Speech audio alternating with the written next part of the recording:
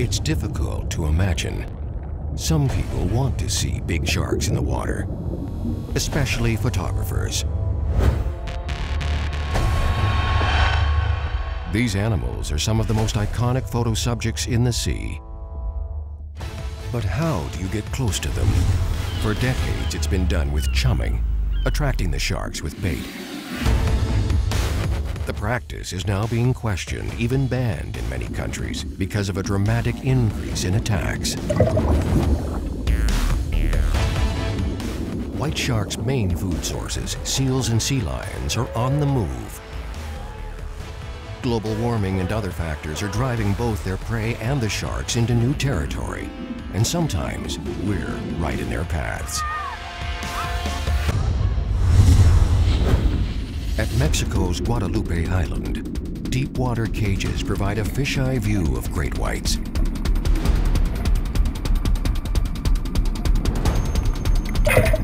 At depth and with minimal baiting, the animals display a surprisingly calm and curious nature. Through satellite and acoustic tagging, researcher Dr. Mauricio Hoyos studies great white migration and behavior. Two other large pelagic sharks, hammerheads and oceanic whitetips, are facing grave declines in their numbers. Like great whites, the fins of these increasingly rare sharks are in high demand for shark fin soup.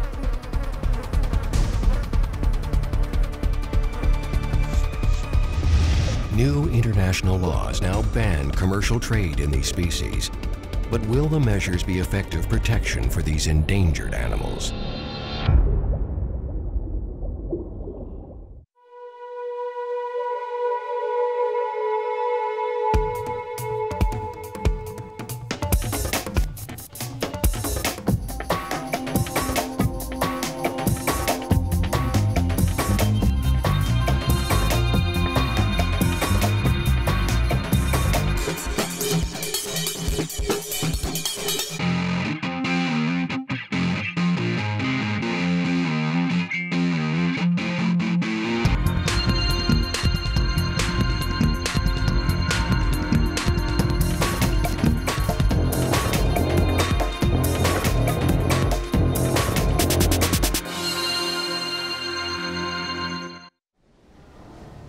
In April 2012, a champion South African surfer was killed by a great white.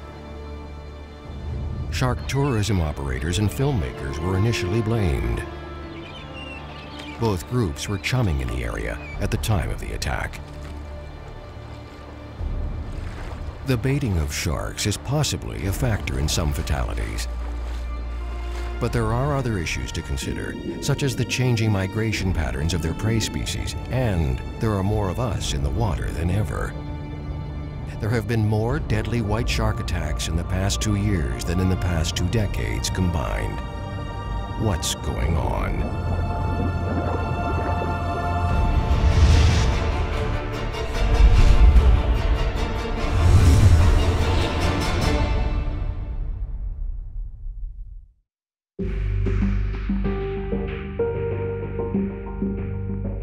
The thing about shark fatalities is they're spectacular and they command the media. They are going to lead on the front page. If it bleeds, it leads. So what's going on is there are more of us. This is a busy planet. We've passed 7 billion people, and a lot of us like to be in the water. And the fact is that other marine mammals like to be in the water in many of the same places, and they're prey species for large sharks, particularly white sharks.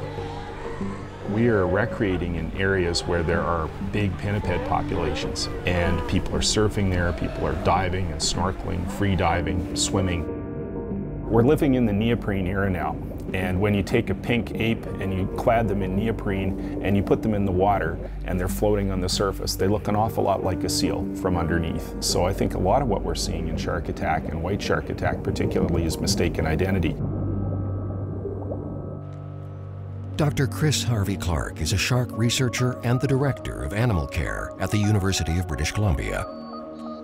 His studies with other large cold water animals such as six-gill and Greenland sharks show they have many similarities to great whites. Most species' behavior, even our own, is primarily driven by the urge to eat. It's all about the food.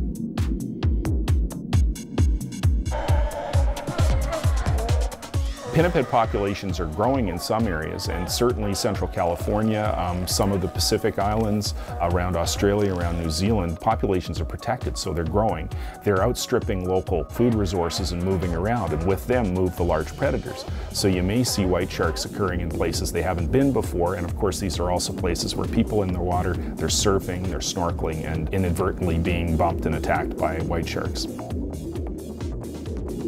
The increase in great white attacks is clearly more about more of us being in the water near their prey species. And although the baiting of sharks remains a contentious issue, the practice helps fuel a growing industry, shark tourism.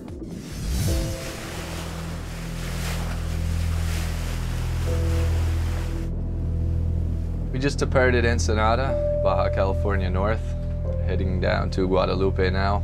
Heading south-southwest, 185 nautical miles. Beautiful day today. Hopefully it stays that way. Not always like this. Historically, there were just a handful of locations where you could regularly see great whites up close. Primarily South Africa, Australia, and California. White sharks, though, are rarely encountered in these places now, or conditions are so challenging, it's nearly impossible to get in the water with them. Mexico's remote Guadalupe Island is the premier destination in the booming business of white shark tourism. And if you're putting people in the water with great whites, you need to protect them. These cages we have are tough cages. I'd put these cages up against any shark on the planet, and I have no doubt that we would be safe inside there. I'm personally inside the cages every day too, so I wouldn't put our guests in these cages if I didn't think they're safe, so they're extremely tough, yeah. Although the cages are made of aluminum, they're still incredibly heavy and dangerous to maneuver. Okay, we'll take the surface cage next, guys.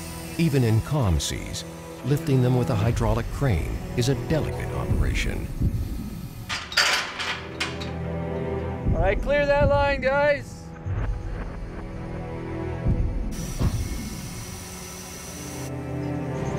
I believe this is our third season now with these submersible cages, and it really offers a different perspective to see a shark swimming above you or even approaching the cage from above.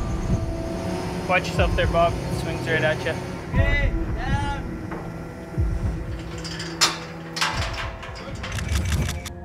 At first light, it's time to deploy the cages. You're gonna pick it up, you're gonna swing it, and you're gonna lower it right here. You wanna boom down a little bit? In addition to the two deep units, there are two surface cages. Ciao, S.A. It's a full charter, and there are lots of guests. All four cages will be busy. Pool is almost open.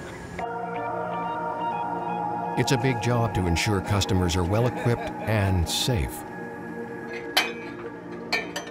The dive deck is cluttered with dive gear and support crew. Okay, up slow. Let's do it. I've been diving all over the world, and I'm so excited to do this dive. I've done wrecks, I've done reefs, I've done it all. Now I get to do the ultimate, diving with the great white sharks. I am so excited. Okay, this is the regulator. What's that? You need this. A regulator? What's that? Oh, it leak out. Guests breathe air through a regulator, much like scuba divers. But instead of using tanks, compressed gas is supplied from the surface. Each diver needs to be heavily weighted to stay firmly at the bottom of the cages. I've done a lot of diving in Hawaii, French Polynesia, Great Barrier Reef, and on this boat at Socorro.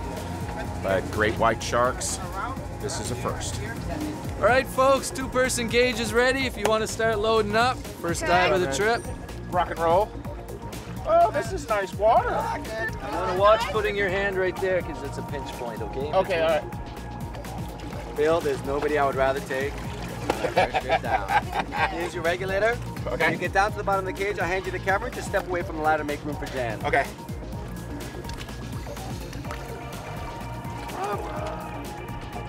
I've been at this 46 years diving out in the ocean, but I've never, ever seen or dived or even filmed the great white. So I'm ready to go. This is really exciting for me.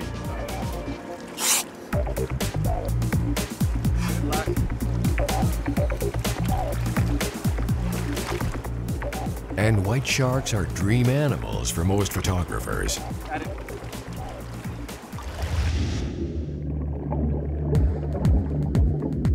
Even though the crew no longer baits with a chum slick or bloody fish parts, the sharks show up soon after the cages are deployed.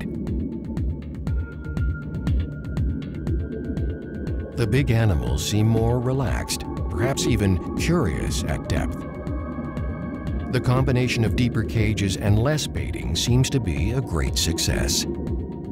Our two submersible cages are a little different from your standard surface cages that most people are familiar with. We lower those down depth of 10 meters. We use hydraulic winches, which are on the stern, and we have a crew member that operate each cage. They're operated from the surface, one crew member lowering them down, lowering them back up again also. They have a lot of backup systems in case of emergency, in case of something happens. They're equipped with ballast tanks, so that if we do need to bring the cage up before the scheduled time, the dive master can blow those ballast tanks with air and the cage will come at a controlled rate up to the surface. If we get cut off from the surface supplied air for some reason, then we have backups. We have scuba tanks down there that we can use to fill the tanks and also to breathe off of.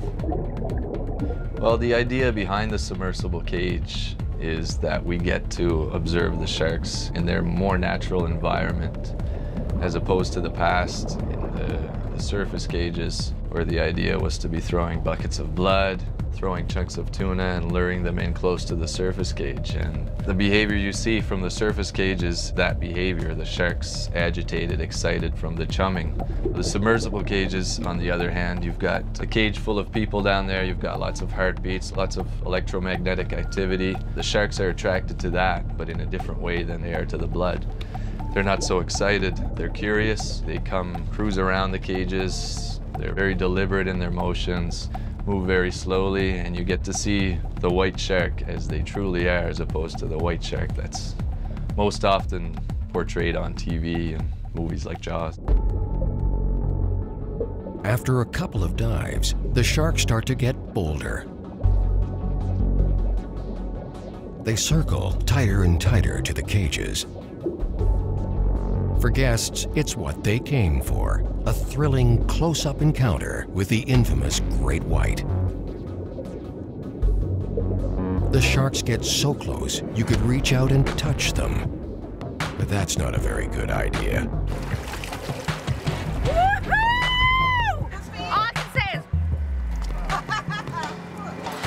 Oh, that was awesome.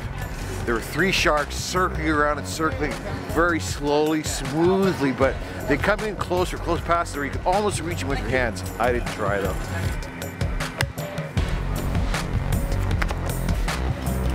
It's my 4th season out here diving with the white sharks, and I've never been sick of it. I don't think I can say I've ever been bored down there. In fact, every time I'm getting ready to go in, I'm excited to see the sharks again, you know? It's some of my favorite diving to do.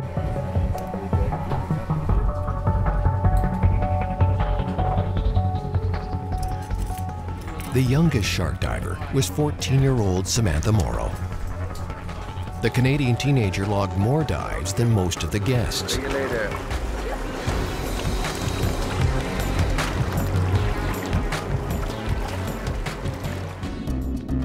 Even though the water was a bit chilly, it was challenging to drag many of the guests out of the cages. They couldn't get enough of the enigmatic animals. And divers got a once-in-a-lifetime close-up experience with great whites. Nowadays, we're not feeding the sharks, we're not wrangling the sharks, and we're not putting heavy slicks of chum in the water to get the sharks to the cages. However, occasionally we do put a hang bait down to put a little scent in the water to bring the sharks in. If we want to show the sharks to these people and educate people about the sharks, then it's something really that I feel that we have to do to bring the sharks to us and keep them there. The current law is that you can't use any tuna, any scent in the water. However, this year, just this season, they have decided to allow you to apply for a permit to use a certain amount of tuna to attract the sharks.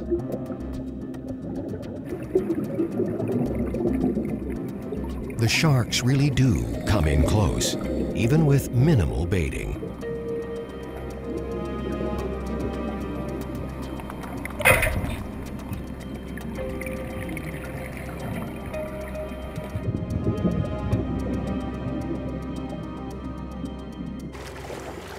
Oh my gosh, that was amazing. There's so many close-up sharks. It's probably like 3 or 4. Congratulations, Sambo. First big shark dive.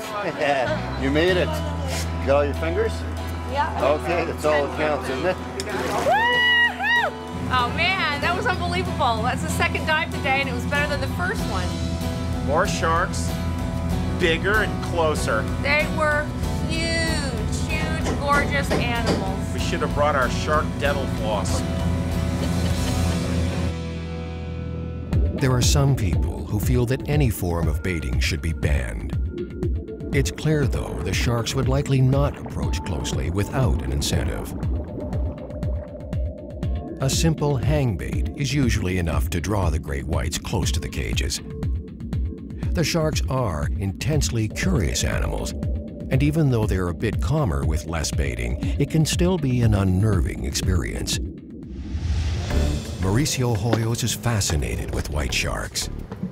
As a university student, he wanted to make the animals the focus of his doctorate. But there were supposedly very few of the animals in Mexican waters. Mauricio, señores, ¿cómo estás? Bien, bien. ¿Tú? Muy bien, muy bien. Ya le llevo. Ya estás. I spoke with my advisor and I told him I would love to study the white shark. But he told me, Mauricio, we don't have a lot of white sharks in Mexican waters. That was in 2000. And 2 years after that, we found out that we have the best place to see white sharks in the world. And that's why I have been in Guadalupe Island for 9 years, and I would do anything to know more about them and to protect them. There are no permanent research facilities on the island, so Mauricio teams up with various tour boats as a ship naturalist. He's especially fond of working with children and introducing them to these amazing sharks. When I was a kid, I remember that we went to the United States and my father gave me $20 and he told me, okay, this is all the money that I'm going to give you. You have to buy a lot of toys or whatever you want.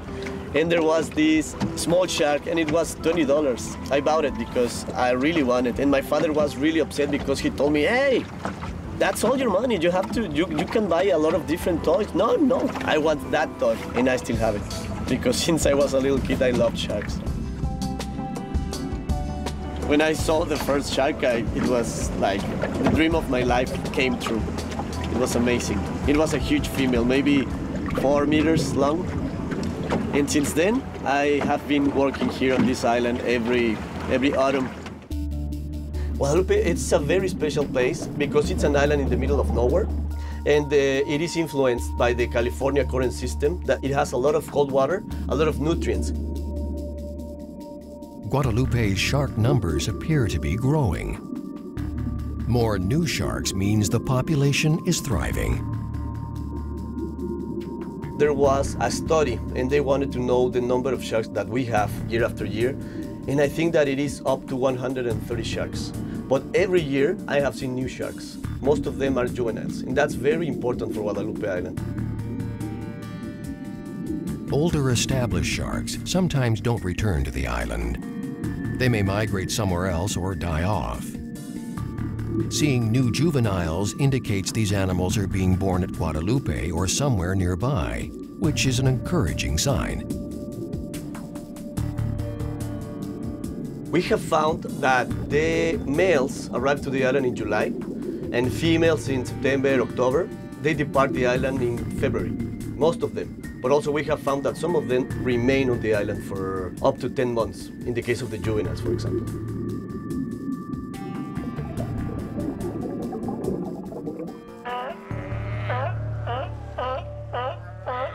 In Guadalupe, we have 3 different species of pinnipeds: the northern elephant seal, the Guadalupe fork seal, and the California sea lion. And that's one of the preferred prey sources of the white sharks because they have a lot of fat, and fat has twice caloric value than proteins. So I have seen that in December, when the northern elephant seals are coming to the island to give birth and to mate, the sharks know that and they are waiting for them. But I have seen when they feed on a northern elephant seal and they finish it all. I was there in December and it attacked a female. She was maybe 800 kilograms. And the shark, it was a big female, more than 5 meters. And she killed the seal and she ate everything in front of me in less than 25 minutes. For a prey animal that's in constant peril, the seals here don't seem to be too concerned, as long as they can see the sharks. And if it gets a bit too scary for the seals, they sometimes even climb on the back of tour boats for protection.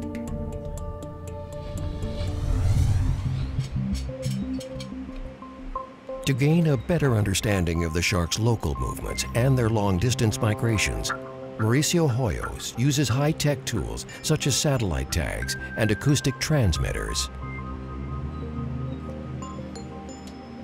The devices reveal the shark's depths, migratory patterns, locations, and water temperatures. But even with advanced technology, there's still a lot we don't know about these enigmatic animals. In order to know the local movements of the sharks, we are using ultrasonic telemetry. We have to set ultrasonic transmitter in a shark, and that transmitter is going to emit a pulse that we can detect in 2 devices. One, that it's a portable receiver that we have in the boat, so as soon as I tag the shark, I have to follow that shark for 24 hours. Okay, Jorge, shark, bring it, bring it. Put it right here, right here.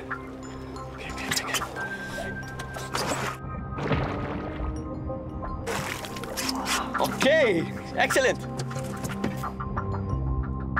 We are setting underwater receivers in several different parts of the island, and these receivers can get all the information and storage that information for up to 1 year.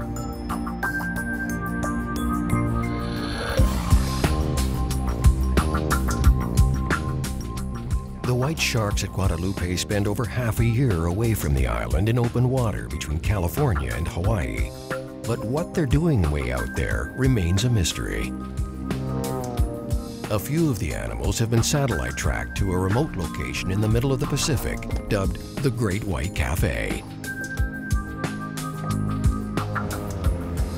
It's thought that thousands of the sharks congregate each year at the mysterious spot. No one is even sure whether they are mating, chasing tuna, or even giving birth out there.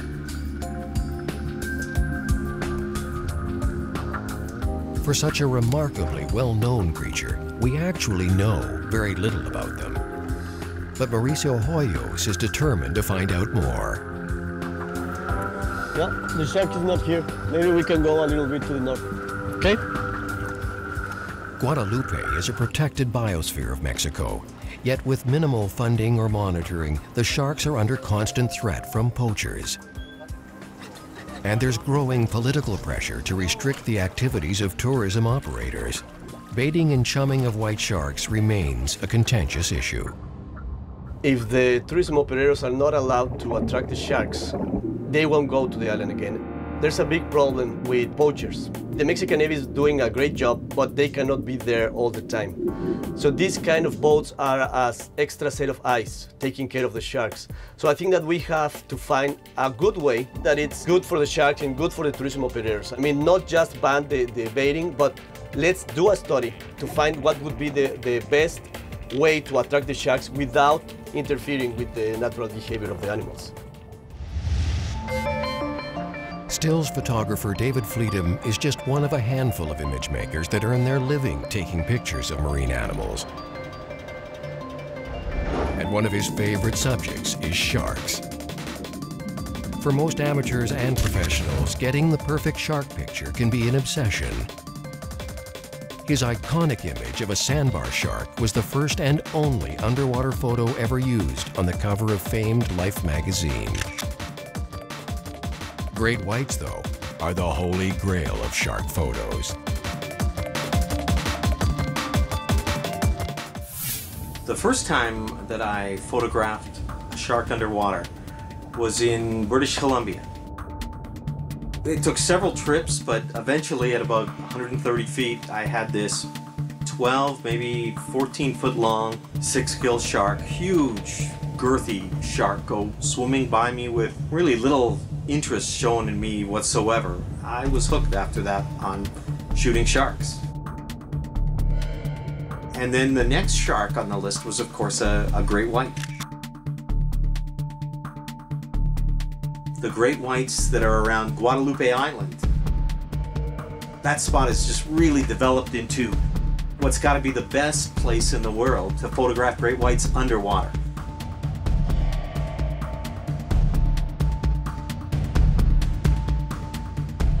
White sharks are the quintessential marine predator. If anyone who associates danger underwater, they think of this massive white zeppelin-looking shark bristling with teeth coming straight towards them with Jaws music playing. And inevitably, any image that you take of a white shark, people are going to enjoy looking at it. Photographer Andy Murch is so enamored with sharks, they're the only species he films. His database of shark images is perhaps the most comprehensive in the world. I started as a diver before I became a photographer. After I really fell in love with the ocean and with sharks, I decided that I wanted to record as many of the animals that I had seen underwater as I could. So I started to build this portfolio of shark and ray images, which was what I was mostly interested in. And after a while, that database grew big enough that I was able to actually start selling the pictures and become a professional photographer. I don't think that my interest in sharks comes from the fact that they're scary or they've got big teeth or anything like that. It's really more of a fascination with how majestic they are, how beautiful they are, how graceful when they swim through the water. They're absolutely stunning animals, and if you catch them with just the right light and on a nice clear day, it's an absolutely magical thing to see underwater. Sharks have a presence, especially if you can make eye contact with a shark. It's very, very engaging. And I think that that same feeling that you get when you're underwater taking photographs of them or shooting video, when that image is presented to somebody above the surface, when they see that, I think that it's very captivating for them too. If you can capture that moment where a shark turns towards you and it's looking at the camera, when the person above water sees that, they're sucked into that image. It's a bit of a fantasy, but my ultimate goal is to try to photograph every species of shark out there. And I'm not just doing this because it would be a fun thing to do or because I have OCD. I think that getting images of all of these sharks will be very useful for conservation purposes in the future. And that's critical to me, that we have those images so that if anybody starts some kind of conservation initiative for a particular species, I'm able to supply an image so that people can really appreciate the animal that we're trying to protect. And one shark species Andy has taken many photos of, the oceanic whitetip, definitely needs all the help it can get.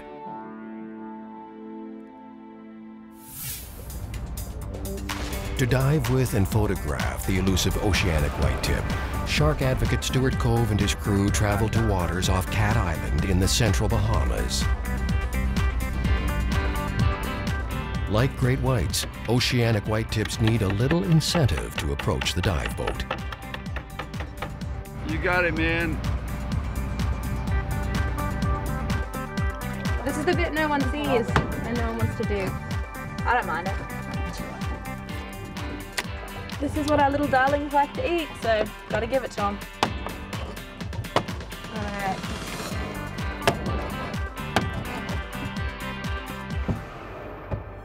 Filming you. Come here, little puppy.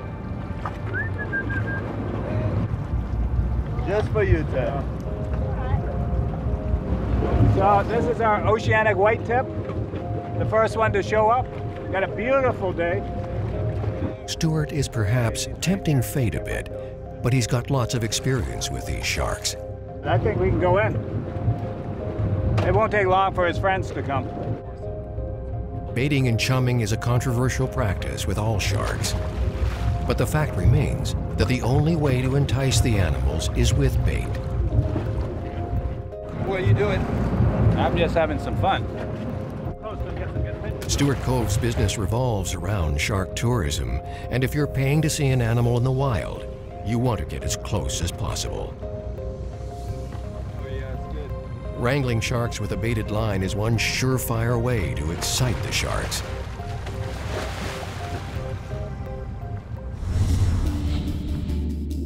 Oceanic whitetips do have a bit of a reputation. They've been implicated in numerous shark attack fatalities, especially with shipwreck survivors in the open ocean. But they have a lot more to fear from us. When these increasingly rare sharks are encountered, they're very small. The few oceanics that remain are a fraction of the size of their historic counterparts. Oceanic white-tip sharks have pretty much become the poster shark for shark conservation now. Their numbers were depleted so much in the Gulf of Mexico, and it was recorded that there was only 2% left of the initial population. So because of this, they became effectively the mascot for shark conservation. And this is very important because we need those species that we can illustrate how bad it's got.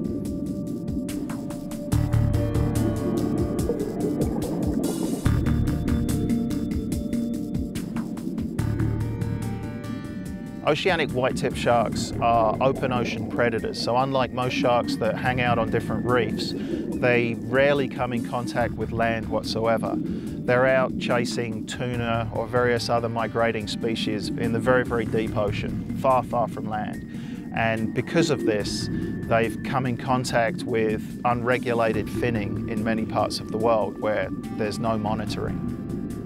There's no way to protect them because past international limits, fishermen can do more or less anything they want.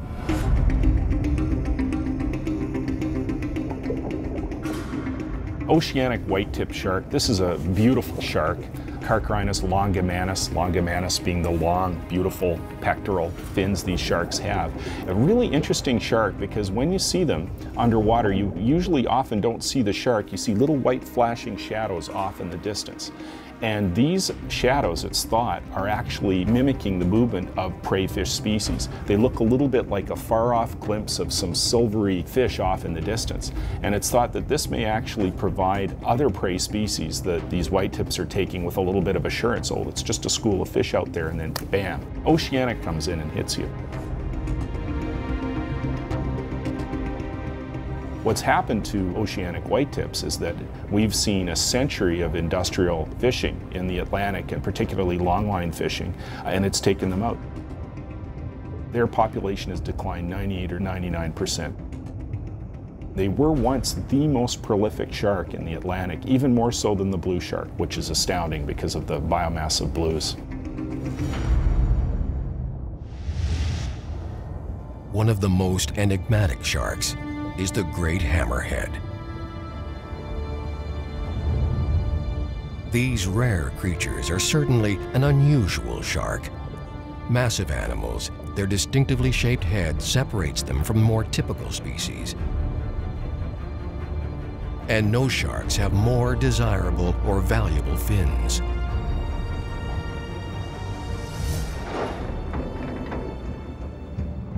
One of the most consistent places to find hammerheads is the tiny island of Bimini in the northern Bahamas.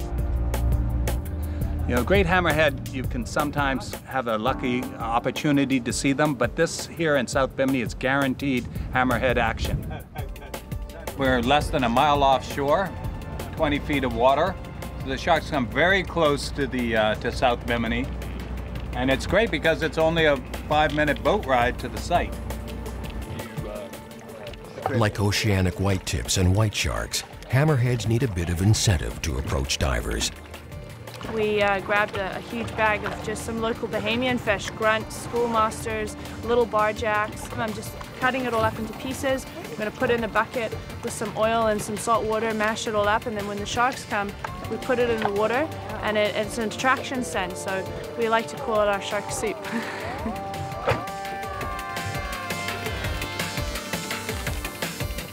The question remains, though, does baiting adversely affect the natural behavior of the sharks?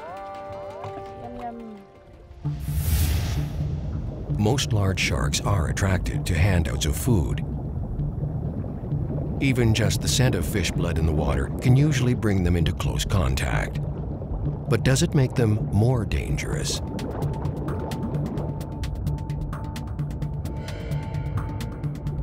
It's just an awesome experience to see these huge animals swimming right up to you and around you. Fantastic. The way I feel about these hammerheads, I've dived with a lot of species of sharks here in the Bahamas, but this great hammerhead is probably the highlight of all the sharks.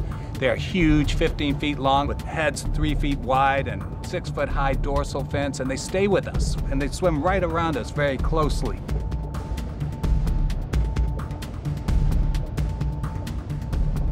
The water is crystal clear here in Bimini and only about 20 feet deep, so you can have an hour-plus dive.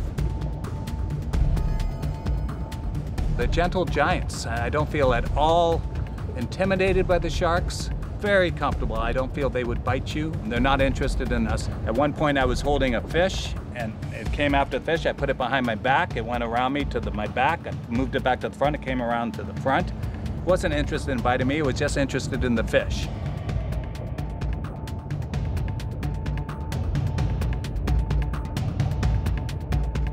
Even though hammerheads have been proven to be relatively shy and non-threatening animals, there's still that nasty reputation to deal with. Old perceptions die hard. Introducing them to scuba divers might help to change our views.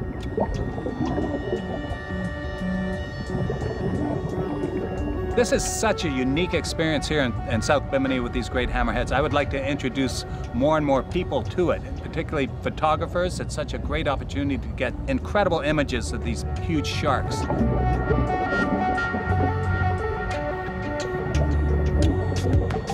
Photographers are definitely fond of hammerheads. They are a very distinct and unusual species.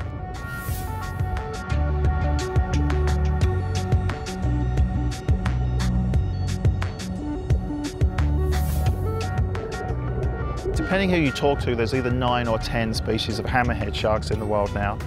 And by far the most iconic and impressive is the great hammerhead, which can grow to extremely large proportions and is very, very angular. It has this huge, long witch's hat dorsal fin. It's just a very spiky shark when you see it in images. And I think that that's very captivating for a lot of people. In the Bahamas and much of the Caribbean, hammerheads have long been viewed as man-eaters. Although they have attacked humans in the past, it's been decades since one of the animals was involved in a fatality. We need to turn people onto it so they can get the word out that these great hammerheads aren't this indiscriminate killer. Because you think of great hammerhead and you think, oh my God, I got to get out the water, they're going to eat me.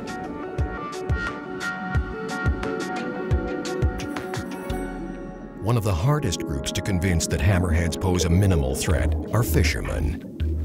You know, just yesterday we were in Bimini Harbor trying to get some carcasses to feed the sharks. And this very nice gentleman kindly gave us his carcasses. Couldn't believe we were diving with these great hammerheads. And he was bragging about how many great hammerheads he's killed over the years, strictly for trophies. His understanding was they were terrible killers and they needed to be killed. But we've changed his mind. He won't be killing any more great hammerhead sharks. And the more people we can bring down here and show them how gentle these guys are, the more the word's going to get out and we can make a difference in this endangered species.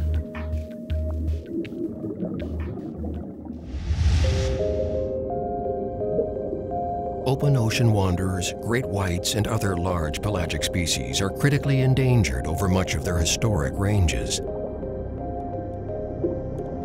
White sharks are now protected in most countries. Other species, however, are not.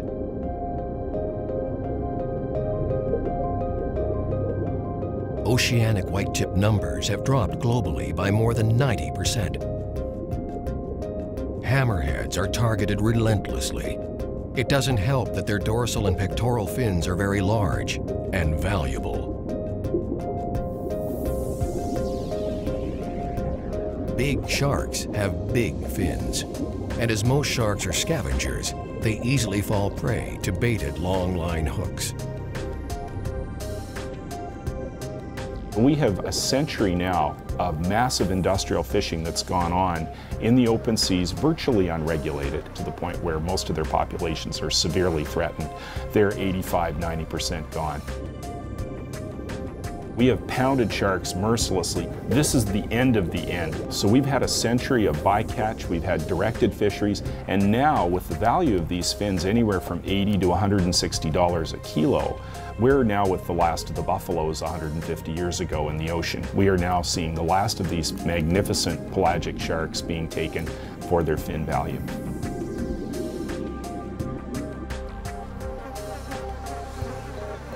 For decades, conservation groups and researchers have been raising the alarm over the wasteful practice of shark finning.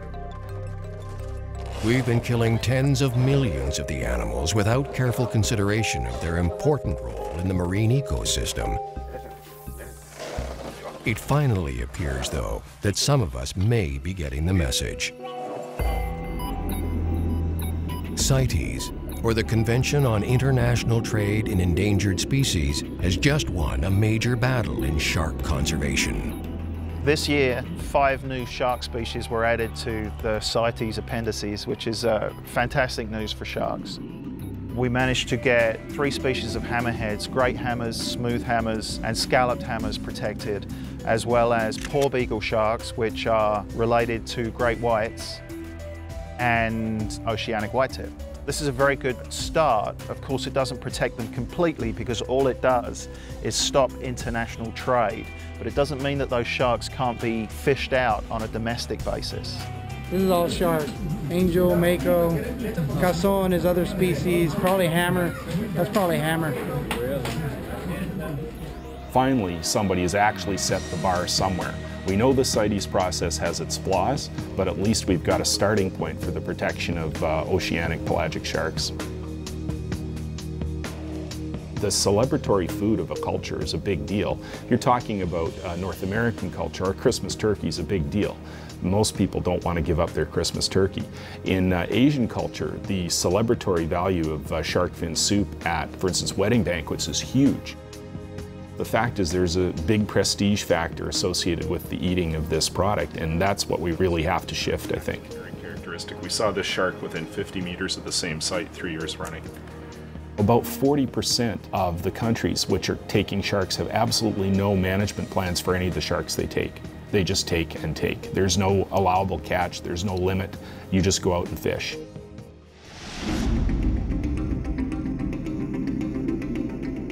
Even though oceanic whitetips and hammerheads are now protected, on paper, will the new laws have teeth? The real problem with CITES is it's kind of a coalition of the willing. So if you decide to opt out of CITES, there are no penalties. So really, where shark protection is concerned, it then goes on to the larger scale of how nations interact and things like trade treaties and so on. Would anybody in the Western world, for instance, step up at an international trade conference and say, we're not going to trade with this country that's overexploiting sharks? Would that happen? Perhaps it should. There's still a long ways to go to bring many species of sharks back from the brink of extinction. Regardless of their effectiveness, the new CITES rules are a big first step in shark conservation.